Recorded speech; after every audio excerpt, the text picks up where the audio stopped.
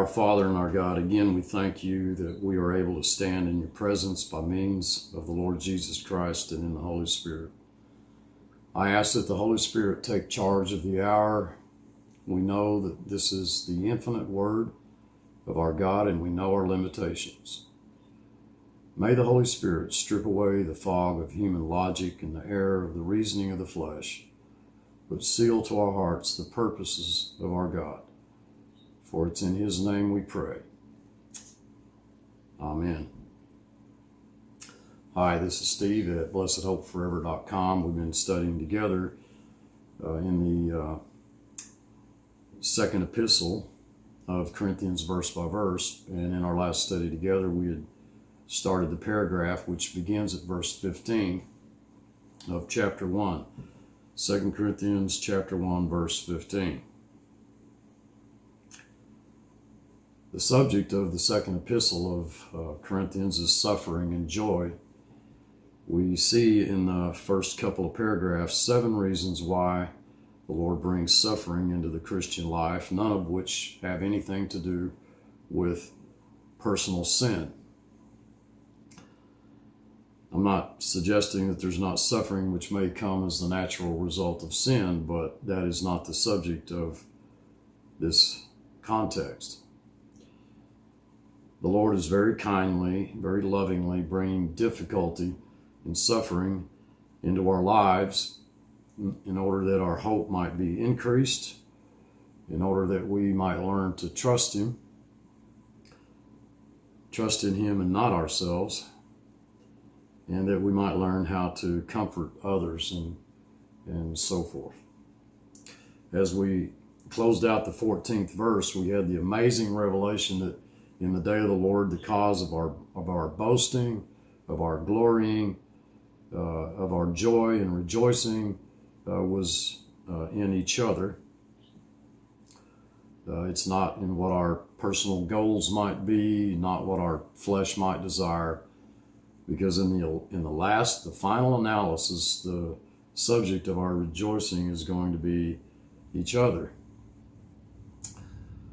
And that is when He returns, the day of the Lord Jesus. And I think the Holy Spirit assumes that we know that God has a purpose that's consummated in Christ, and we do look forward to that day with great anticipation. We're 6 years along into this ministry, and we've looked for Him to come every day, and we will continue to do so.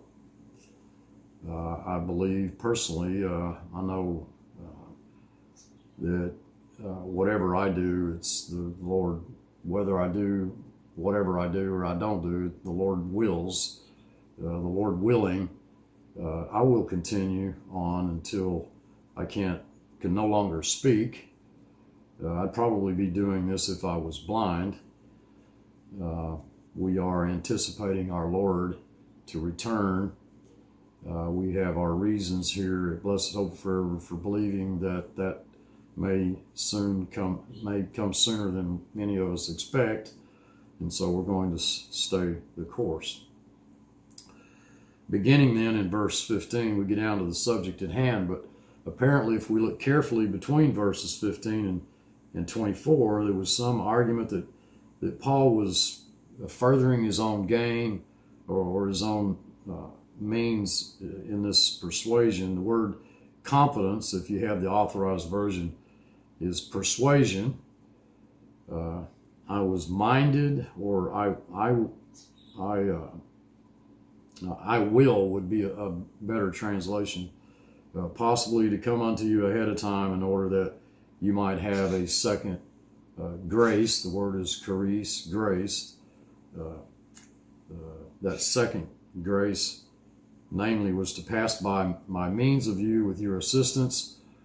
I would pass by means of you in Macedonia. I would come out of Macedonia back to you again in order that you might have the next opportunity to further me along in my journey towards Judea.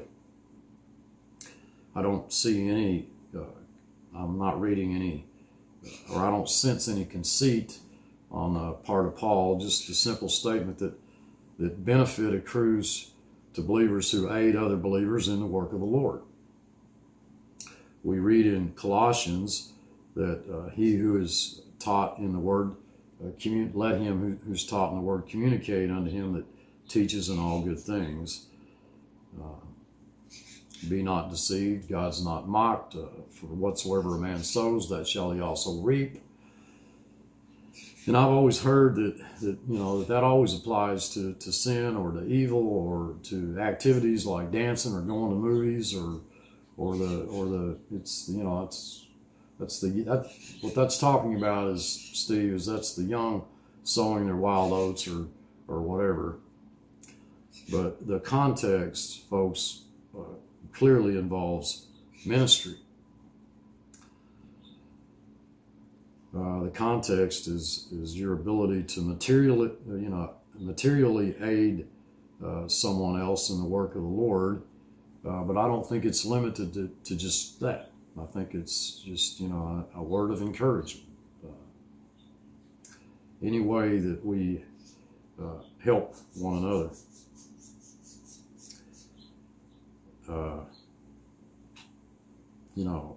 That which you sow, you're going to reap if you sow to the flesh. You spend all of your material possessions, whether it be money or the ability to aid in some way. If you do it all for the flesh, you're going to reap vanity. You ain't going to take none of that with you to glory. Not going to be any lasting, eternal result from that. But if you sow to the Spirit, there's going to be an eternal result. And that's the context of that verse. And so I believe it's the Holy Spirit pointing out that one aspect of that rejoicing in the day of the Lord is how we've worked together with others in the cause of Jesus Christ. It's interesting to me that in Malachi, the Lord has a book of remembrance for those who even thought upon his name and those who hear the Holy Spirit. It says there's a benefit, there's a grace. That's the word I want to use. There is a grace that accrues to you in working with others in the work of Christ. Now, Paul said that was my confidence, but Paul didn't come. It's quite obvious he didn't go to Corinth. He wrote the first epistle, and then less than a year later, he writes the second epistle. But he hadn't been to Corinth. He spent 18 months or more in Corinth. He was an integral part of that fellowship, that congregation. He was there in the beginning of the formation of that fellowship, where a witness for Christ took place in one of the most carnal societies of the known world at that time. The believers at Corinth were close to his heart, but Paul didn't go. And it would appear as though there were some at Corinth who were just a little bit flustered by the letter that the Holy Spirit wrote through Paul. And so they're arguing. If you kind of read between the lines there, it's, they were probably saying, well, look, he said he'd come and he didn't come. Maybe he got more money over there or some other criticism. I don't know what it was, but he didn't come. And so it begins at the 17th verse. When I therefore was minded to come, when I made up my mind to come to Corinth, when I willed to come to Corinth, did I use lightness? Did I employ the fickleness? The word in the Greek means to be light in weight, something that's not heavy. That's what the word means. Sometimes it's translated fickle. It's not a word that you commonly hear nowadays, but did Paul vacillate in his opinions?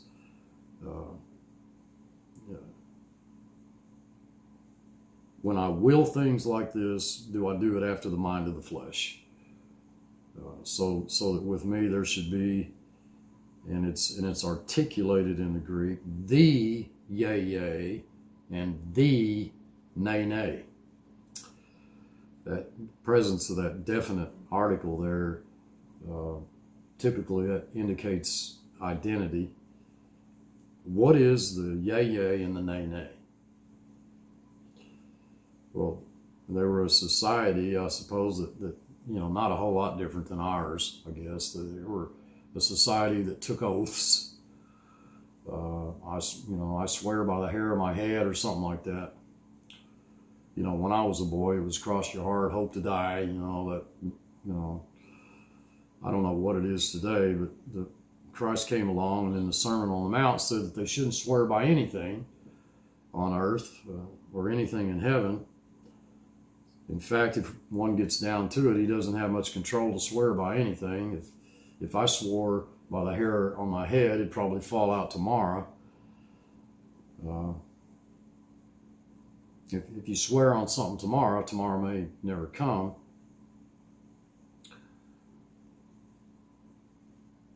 And so you don't have the power, folks, to change your life. And Christ said, let the manner of life, your life, let your conversation be yea, yea, and nay, nay. And I believe that's the one that's referred to here by the definite article. But as God is true, verse 18, our word, our preaching toward you is not yea and nay. It isn't yea, yea, and nay, nay with God. Folks, God doesn't have that same problem that we have. God never made a decision. God decided, but he never made a decision. If I understand making a decision, it's I don't know whether to take apple pie or peach cobbler. I don't know, if I want French fries or tater tots or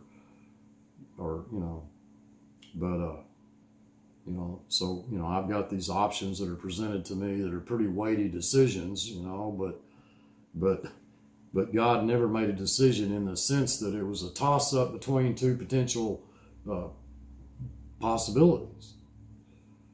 And I believe the 17th verse is saying that there's a difference between functioning out of the old man and operating under the new man. Under the old man is the squirrely sort of nature of my decisions, wishy-washy nature of my own decisions, but not as far as the new man is concerned. It's God's work, it's God's will, it's God's plan, and to me, the underlying theme of the 17th verse is surprise, the sovereignty of God. So I'm not bothered by Paul telling the Corinthians he would do one thing just to learn that he did another. There's many a Christian who doesn't let an opportunity go by without stressing man's responsibility.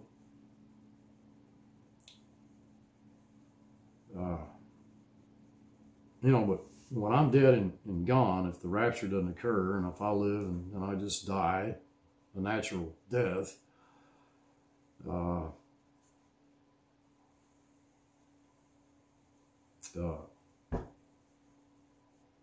at least I'd like to say that whatever opportunities I had to emphasize something, I emphasize God and not man. If there's any emphasis in this book, it's not man's responsibility, it's God's sovereignty, but there is a place there for obligation on the part of the believer. There obviously is, or there would be no bema, no judgment seat of Christ for the believer. I know that I make plans in my own mind and in my own will, but in which I often vacillate. The weather's not good, so I can't go here or there. So the problem is that I'm faced in with this precarious nature of human reasoning. But is that what I use?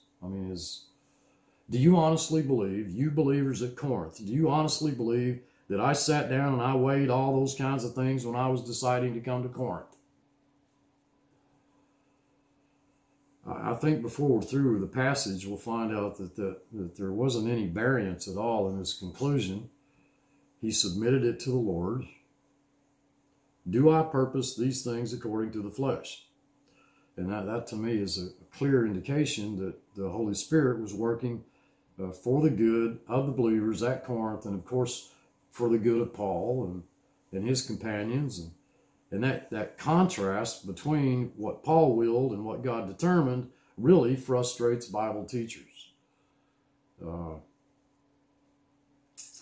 know, there's lots of such passages, but boy, this one's right here right at the top. Why should you contrast God's perfect sovereign will with a decision whether or not to buy a Greyhound bus ticket to Corinth? In fact, it's the absolute contrast between the apparent subjects of this paragraph that make it so difficult for the commentator. You know, in a couple of, or 3 verses, we're talking about Paul's decisions as to whether or not to go to Corinth. And then we have several verses on the sovereignty of God.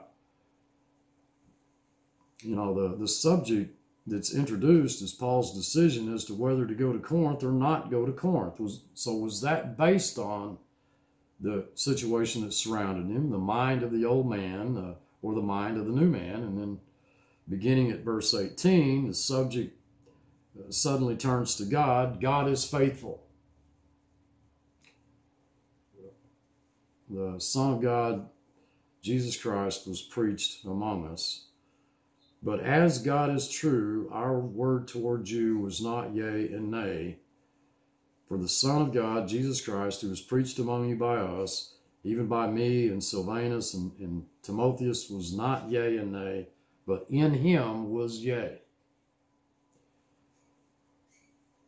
In verse 20, for all the promises of God in him are yea, and in him amen, unto the glory of God by us. Now, he which establishes us with you in Christ and has anointed us is God, who has also sealed us and given the earnest of the Spirit in our hearts. Moreover, I'm going to call God as a witness upon my life. I didn't come to Corinth in order to spare you. I think the Holy Spirit is saying to the believers at Corinth, who were trying to rationalize, you know, this. He was the fellow that, you know, that helped us organize the fellowship here. He was there. He was here for a long time, and then he just went away. Whether he ever wrote any letters or not, you and I, we really don't know. But if we want to build a story in between the lines, it seems as though there might have been an argument at Corinth that is partially Paul's fault, and that he wasn't there. And the reason he wasn't there is because something else was more attractive to him than the welfare of the believers at Corinth. It's quite obvious in the second epistle that that's not true.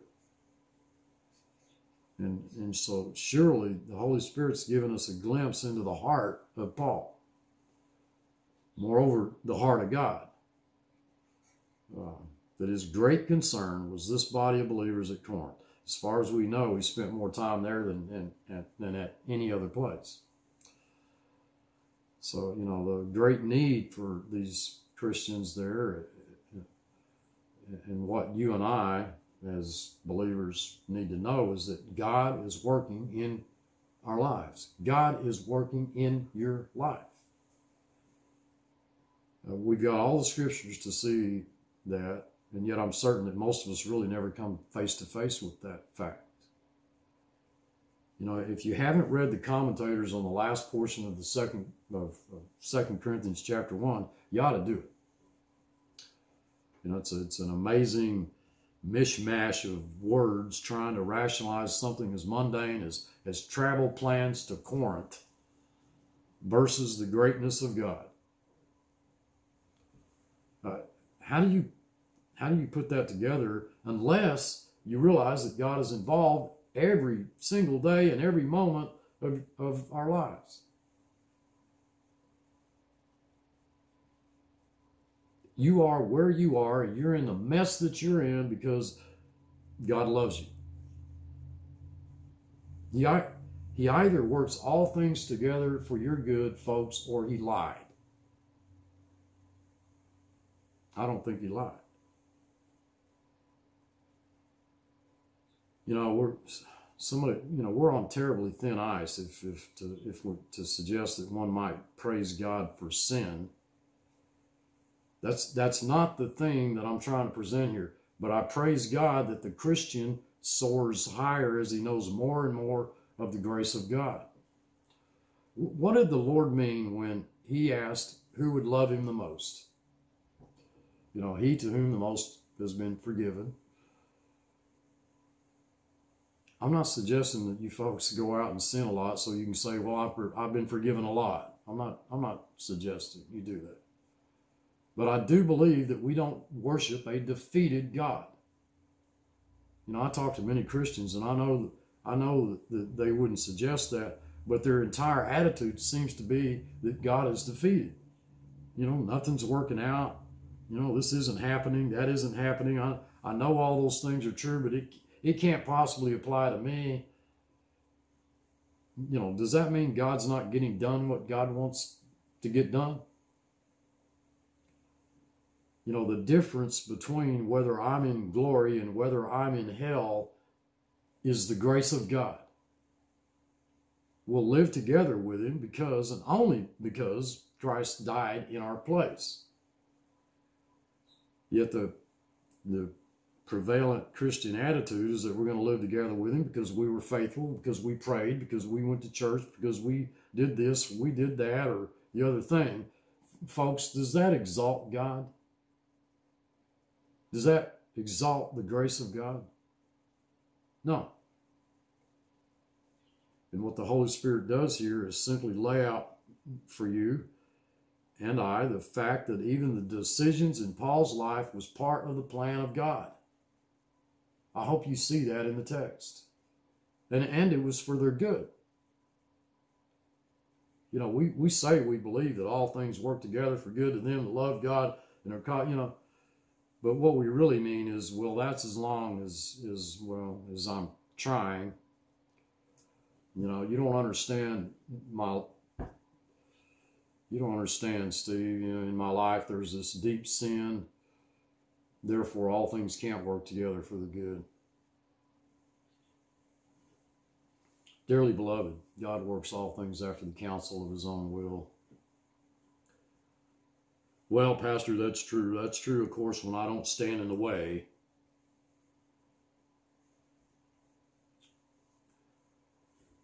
You know, but when my sin and my willfulness and my ignorance and my foolish nature, when it stands in the way, then, oh, poor God, he just can't get what he wants done. You know, and on and on and on we go, where we're trying to rationalize our own position or minimize the power of God. And I think we need to know how God works. And God works, folks, in the little things. And what the Holy Spirit does is make a change between verses 17 and 18, which is dramatic. But as the God is true, the word in the Greek is pisteuo, faith. It's not the word for truth, true. They've translated it that, but it's pisteuo, faith. God is faithful. Romans 3:3, what if some did not believe? Shall their unbelief make the faith of God without effect? God forbid. You know, in the first epistle to the Corinthians, chapter 1, 9th verse, God is faithful, by whom you were called into fellowship with his Son, Jesus Christ our Lord. And we say, well, Paul did that, Apollos did that, you know, the YouTube banner did that, my advertising did that, my, you know,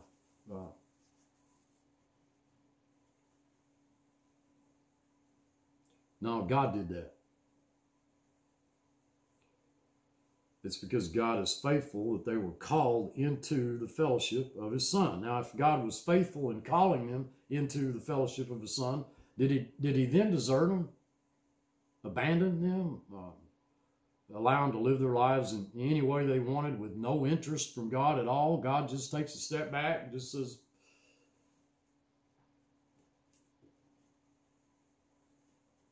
or was he teaching? Are they the better believer, the better husband, the better wife, the better employee, the better servant, the better pastor, the better teacher because of the things that he brings into their lives? God is faithful. Yea and nay are carnal. Our word toward you was not yea and nay, because God's word is not yea and nay. Man's word is yea and nay. And that's where it ought to stop. You know, you can't swear by things in heaven or things on earth. Verse 20, for all the promises of God in him are yea, and in him amen, unto the glory of God by us. You know, they say that there's two words that are the same in all the languages of the world. Those two words are hallelujah and amen. You know, I think there's three. There's hallelujah, there's amen, and okay.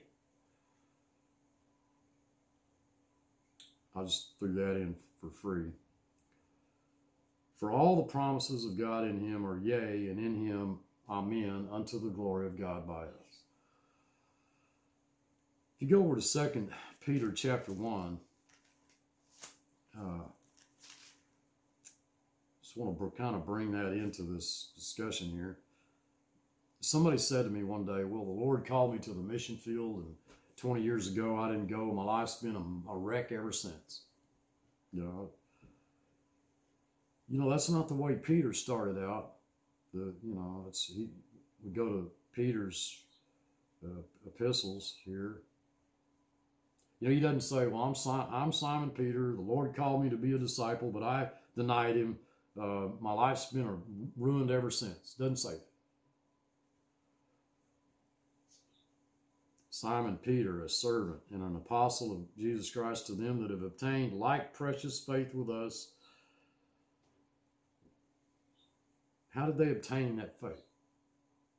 By the righteousness of God and our Savior Jesus Christ. That's how you obtain like precious faith. By means of the righteousness of God and our Savior Jesus Christ. Grace and peace be multiplied unto you through the knowledge of God and of Jesus our Lord. And now listen, verse 3, according as his divine power has given unto us all things that pertain unto life and godliness through the knowledge of him that has called us to glory and virtue, whereby are given unto us exceeding great and precious promises, that by these you might be partakers of the divine nature, having escaped the corruption that's in the world through lust. And you read that and you say, boy, that's wonderful, you know, that he did that for you, but I'm not so sure he did that for me.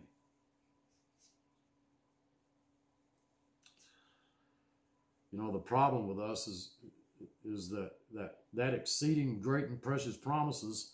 Well, what that is, Steve, that's lots of money, that's lots of fun, that's having our own way, that's lots of material possessions. Folks, what value do we place on the promises of God?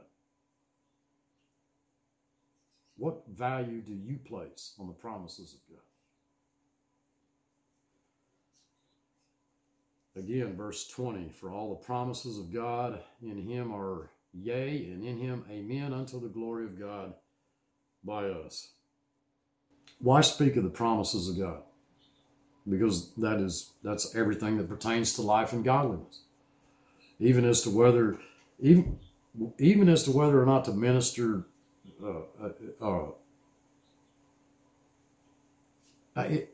that includes the Apostle Paul. That has to include the Apostle Paul going to Corinth on schedule.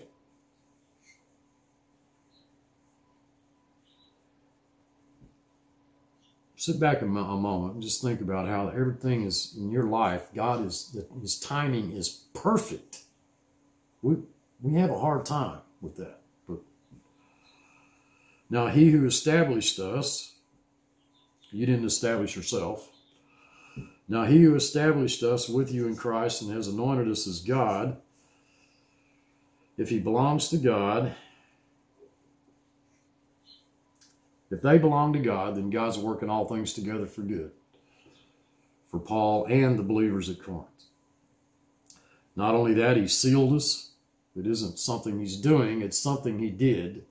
It's done. It's a completed action, appointed action in the Greek. It's not linear in action, but the word is different in the Greek than it is in the English. He sealed us and he gave us an earnest of the Spirit in our hearts. The earnest of the Spirit occurs here and it occurs in Ephesians. And, you know, it's like, okay, we know what earnest means, earnest money. You know, I want to buy your house, so I'll put up some earnest money. And, you know, $1,000, right? That mean, which means that if I don't buy it, I forfeit $1,000. That's the way we handle earnest money. But earnest money wasn't handled that way with the Greeks. Earnest money put the individual under obligation to finish the transaction. Earnest money in our society gives us the opportunity to get out of the finishing the transaction. We just forfeit the earnest money, but there was no thought of forfeiture in the Greek mind. You know, sealing is a word that speaks of security. Who has made us secure and committed himself to complete the transaction by giving us the Spirit in our hearts.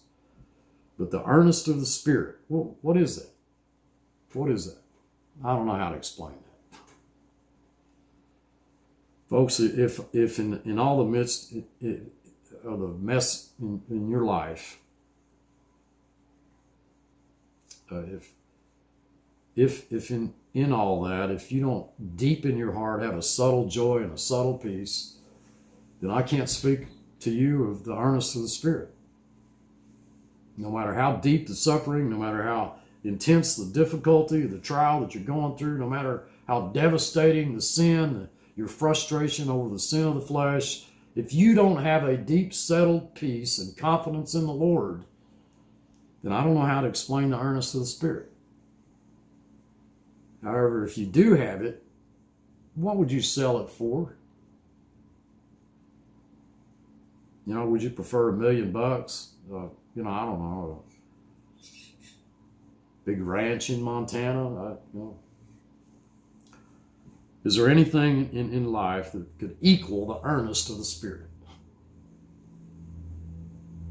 Folks, I don't know how he loves me, but I know he does. My Bible speaks of joy unspeakable, of peace that passes understanding. So it's not surprising to me. I can't speak of it or understand it. You know, if you do not have the earnest of the Spirit, then what I say won't make a lick of sense to you anyway. So, you know, I can't describe it. But I know as a Christian, I have no more conscience of sin. I'm dead to sin. I'm not suggesting that you don't sin. I'm suggesting to you that one aspect of the earnest of the Spirit is that you do not have a conscious guilt of sin. And that is staggering. That tempts me to believe that then I can just sin with impunity, that I can be presumptuous, that I can take God for granted, everything which would devastate human logic until suddenly I'm brought up short and I realize that the constraints, the reins in my life are the love of God, not the law of God. Not the fear of God, the love of God. Personally, I find that to be quite a restraint. I find it more difficult to move against God when I understand His love than to move when I think I'm breaking His law. You know, at first it might seem easy, but to continually move against the love of God is physically draining and exhausting. It's devastating. The earnest of the Spirit to me is something I can't describe, but I know that it foreshadows glory. And suddenly I begin to understand the earnest of the Spirit, what heaven might be like, what that fellowship in communion with God, which is unbroken, because He sealed me, He established me. There's nothing in life. There's no money, no success, no happiness. There's no potential course of action that you could propose for me for which I'd give up the earnest of the Spirit. I believe that throughout the years, Christians have died before they would do anything that in their minds might break that line of communion and fellowship with God. The last two verses here then bring me back to his schedule to go to Corinth. I just want you to know that it was God operating. It was to spare you. It was to spare you I didn't come to Corinth. And I wouldn't be surprised if Paul didn't know that until he wrote it. I believe Paul is writing what God's telling him to write. And when he gets to the 23rd verse, moreover, I call God for a witness upon my life.